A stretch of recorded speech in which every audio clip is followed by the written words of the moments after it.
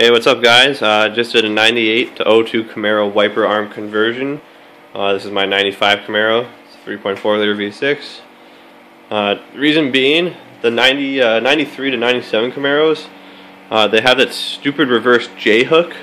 It's actually right over here on the passenger side. So you can only use one type of wiper blade for it. And usually you have to get it from the dealer, or it's a very crappy type from I get them from Canadian Tire, and they're just horrible.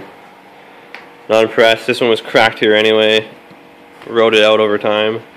Figured may as well see if they would work, and they're very nice. Fit well. Alignment's good. Got them bought them off eBay. Sandblasted them. Powder coated them gloss black. Got them all nice and ready to go. And not an awesome, drastic improvement, honestly. You can buy actual wiper blades now, any brand you want. You got the normal J hooks. It's a very nice thing. So there's a lot of questions of a lot of forums of people saying that they won't fit or they might not line up right, but I haven't had a single problem. It's the same grommet. This part right here, all the bevels are the same, identical shape.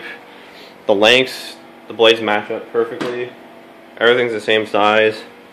Just a little bit of a different shape.